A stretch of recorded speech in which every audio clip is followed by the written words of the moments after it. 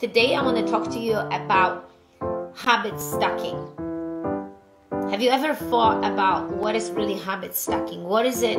How you can learn habit next to a habit that you have already developed, or things that maybe you started doing, or think about things that you wanted to start doing. Maybe a workout, maybe a better food eating, maybe certain time of the day you need to apply something or change something. Maybe you thought about stopping something that you've been doing and you don't really know how to go about it. How to start, where to go. Think about these things. Is there anything in your life that you really wanted to start or maybe stop? A small little habit, and I'm gonna give